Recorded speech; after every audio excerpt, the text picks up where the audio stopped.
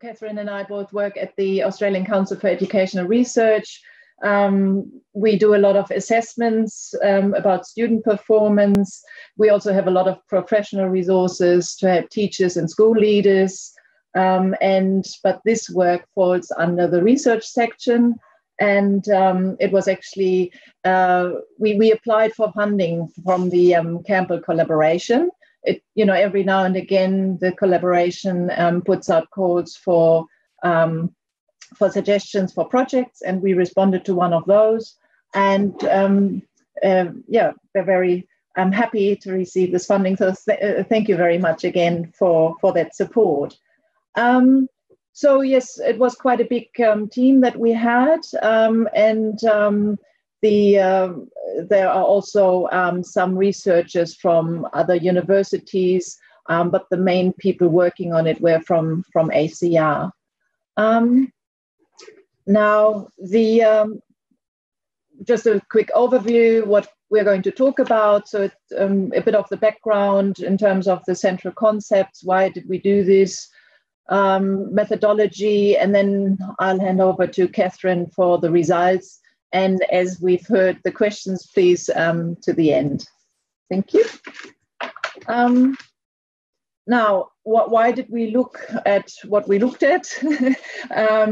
Well, obviously, ASD and that whole spectrum of disabilities has got quite large prevalence. So it's estimated that in the US, it's about 1 in 59 children, school-age children. In Australia, about 1 in 150.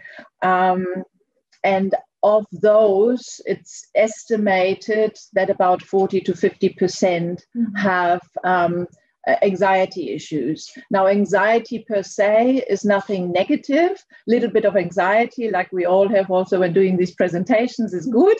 However, if it interferes with the person's ability to function normally, then that's when it becomes a problem. And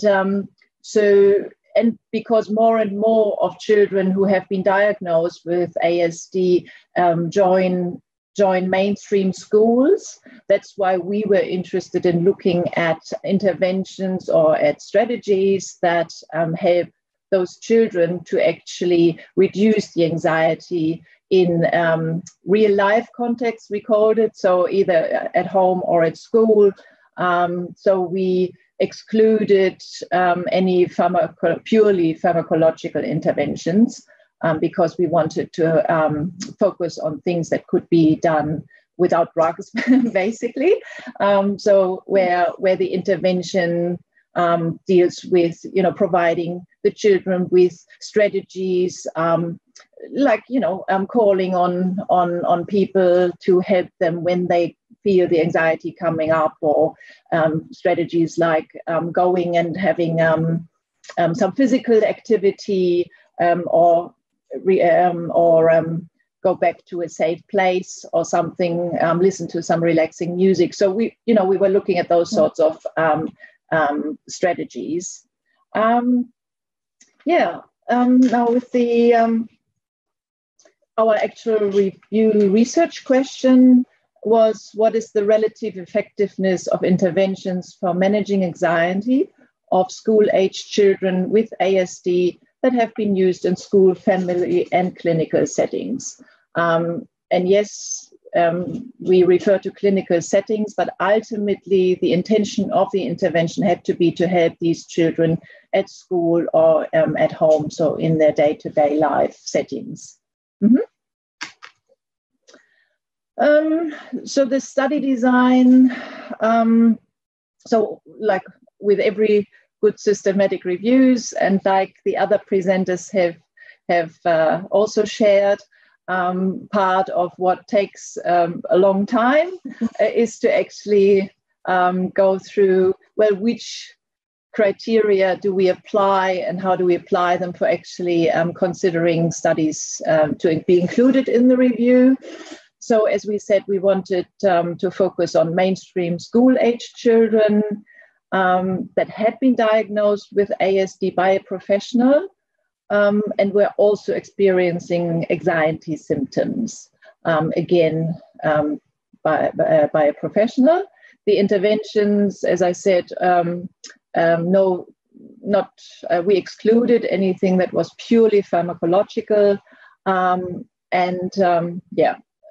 had applied to real world settings. And the outcome that had to be measured, because that was, the primary outcome for evaluating the effectiveness of the intervention, had to be anxiety. And again, it had to be measured by some instrument or diagnostic interview. And just to highlight here already that these studies, the outcomes could be either a self-report by the student, or these checklists that teachers or parents or clinicians get to use. So those were the criteria for inclusion. And these were all the databases we searched. The Australian Council for Educational Research has, as part of the Cunningham Library, we are still in the lucky position to actually have, as part of our staff, trained and well-experienced librarians. So Jenny Trevitt did all the systematic searching, which is, of course, a real help in studies like this, because they are across all the thesauri of all these databases and can really give us good advice in terms of how to search. Search time frame was between 1996 and 2018. And in addition to the databases, we also went to some grey literature sources. Now we followed the usual PRISMA methodology, where, as usual, you start with a lot of, not quite your, who started with 150,000, not quite. So we only started with about 3,500 and another 170 additional records. So removed duplicates, and then we screened titles and abstracts, excluded a couple of thousand based on that they either didn't have an intervention for managing anxiety, or there were some shortcomings in terms of either the measurement of ASD or the measurement of the anxiety. And we came across a lot of sort of books and guidelines rather than actual interventions. So we then ended up with 119 articles for which we extracted the full text. And again, out of those, 95 were excluded. You can see the reasons for that there. As everyone who's ever done a systematic review knows, you can only give it your best shot based on the abstracts, but then often, they will be silent on whether or not or how they operationalize some of the central concepts. So anyway, as a result of that, we actually ended up with 24 studies, which we then included in the quantitative synthesis. And by the way, coming back to the first speaker, this was originally designed as a mixed method systematic review. However, based on feedback on the protocol, we decided that we would only stick to the quantitative aspect of the study. And even then, it was a lengthy process and certainly worthwhile, but with all the systematic reviews, a long process, but good in terms of the robustness of results and the publication that comes out of it. Mm-hmm. Okay, so just in terms of the data analysis, we did an assessment of risk of bias in the included studies. Katherine will talk about that in the results. In terms of the measurement of treatment effects, in the overall analysis, because remember I said that there are 3 outcome groups that we considered, parents, teachers or clinicians and students. We gave, in the overall results, we gave preference to clinician reports because we considered them to be more reliable than the other reports. In terms of units of analysis, with the non-standard designs where you have some crossover of groups, we only use the first measurement to avoid having them in there twice. In terms of the assessment of heterogeneity, we used the standard chi-square analysis, and because of the type of studies we had, we used the random effects meta-analysis. And Katherine, you know, Judith, I think when he said that you needed a specialist statistician, well, that was Katherine in our project. So she did all the hard yards with the actual analysis. And then the data synthesis approach, as I said, the 3 outcome groups plus overall. And then in addition to feedback that we got when we first submitted the results, we also then included a moderator analysis, because some of the interventions involve family and others do not. And some of the interventions are focused on individual children, and others do it in groups. Small groups, often only three children attending, but groups nevertheless. So we had a look at the differential effectiveness of those settings or situations. And then we also did some sensitivity analysis where we removed bigger studies to see whether effect of outliers or on the effectiveness estimates of the interventions. So then 24 studies were in the final results. We had a spread, so some in Australia, in the US, UK, and Singapore, Thailand, and the Netherlands, 1 each. Most studies had a randomized waitlist control design, and 6 of the studies were classified as quasi-experimental designs, so not as robust, but still meeting the criteria for inclusion. Participants, a total of nearly 1,000 across all the studies, and yeah, as a reflection of the prevalence of ASD, there are far more male students than female students, and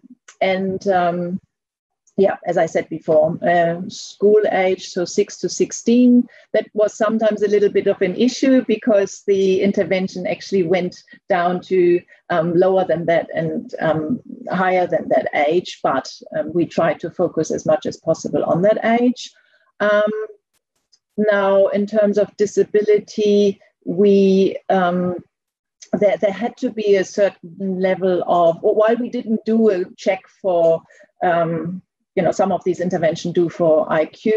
There had to be a certain level of individuals' verbal IQ, because, you know, in a lot of the studies required self-assessment, self-reporting of the students on their levels of anxiety. So they had to have a certain level of verbal functioning. Now, 22 of these studies that we found were a CBT intervention. The 2 that were not, one was a theater-based intervention, and the other one was a Thai massage intervention. So they were a little bit different. Outcome measures, as I said, they were different, but validated, previously validated outcome measures, mainly checklists. Yeah, and now I think I'm going to hand over to Katherine. Oh, there you go. So through the systematic review, as Petra sort of indicated, we have lots of different results, but we'll just show one as a sort of bit of an example today. Here's our lovely forest plot, and you can see this is the overall one. So it's got the 24 articles included, including the child front article at the top that had quite a high effect size. So you can see that overall we had a strong effect of 0.83 in favour of the treatment, and all but one of the studies was actually in favour of the treatment group. You can also see we've included the risk of bias down the right-hand side there, and that, for example, risk C, which is the performance bias, blinding of participants and personnel, which is quite standard in these types of studies where it's impossible to blind participants. They know whether they're involved in the treatment or not. So that's sort of unescapable. But otherwise, we preferenced the clinicians' reports when it was in this overall snapshot, just to give a really clear insight as to what was going on. You can also see that the anxiety measures used in the studies. So the study coding there is the first 4 letters of the author, the year, and then another letter at the end that refers to the actual measures used. So you can see that there was the SCARED, the PARS, the different types of measures that are quite standardised and well used, internationally. So we were really strong on making sure that anxiety was appropriately assessed and also diagnosis of autism was appropriately assessed. And a lot of the studies did get thrown out because they didn't have that real strict measurement and robust measure of anxiety. Some of the other things we looked at in terms of the groupings, moderator analysis. So we looked at, as you might remember, Petra said, we looked at interventions with families and compared them to interventions that just had the students by themselves, and the interventions with families had much stronger effect. So they had an effect size of 0.74 compared to 0.6 for students on their own. The groupings also had a quite different effect as well. So if students were involved on a one-to-one basis in the treatment, they had an effect size of 1.24, which is very large, compared to something quite small, which is only 0.37 for those group-based interventions. So there were differences there. And there are also differences in terms of the actual reporters themselves.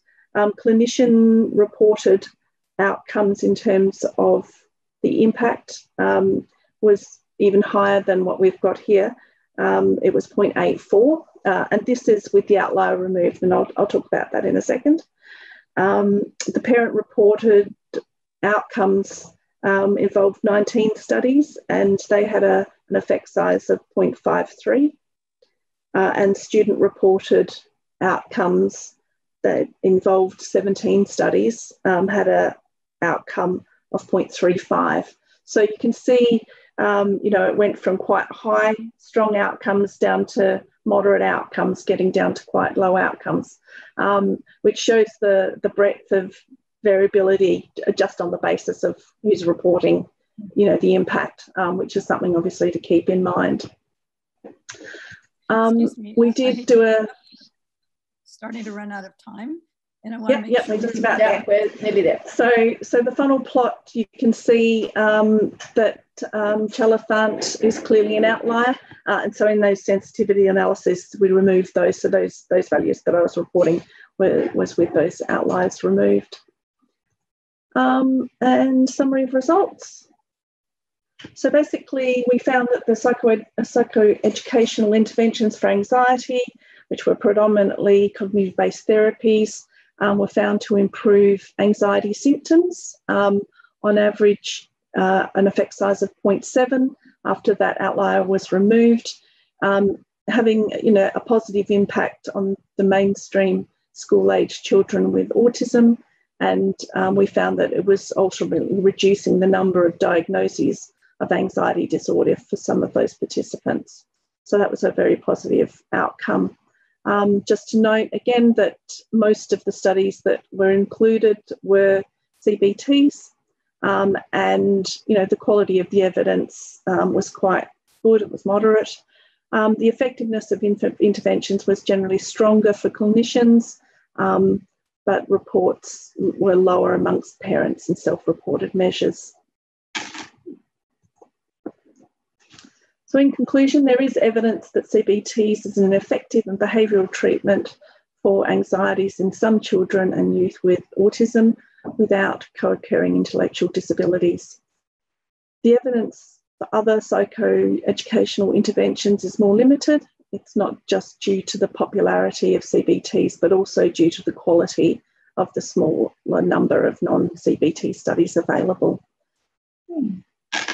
And that's it from Australia.